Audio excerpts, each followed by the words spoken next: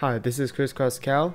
Today I will be doing a tutorial teaching you how to resize your margins in Pages 09 for Mac, OS X Lion, OS X Snow Leopard, just for Mac. Okay, so the first thing you can do to resize your margins in Pages is go to the top right corner and press the inspector button. And when you go to inspector button, you see how there's all these little icons on top? The one you need to go to is the second one from the left called Layout Inspector.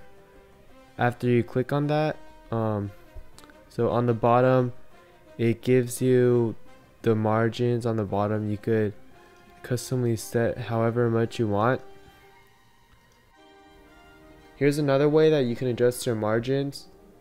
If you go to the top left, Pages Preferences, and you click on Rulers, there's a check mark here that says Enable Vertical Ruler in Word Processing Documents.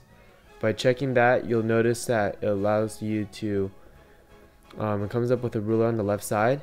And basically, to adjust the margins, you can do this with your mouse.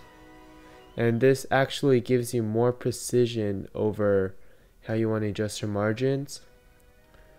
I hope this tutorial was helpful. I will be uploading a lot more Mac tutorials soon, so please subscribe below, and I hope you have a great day. Bye.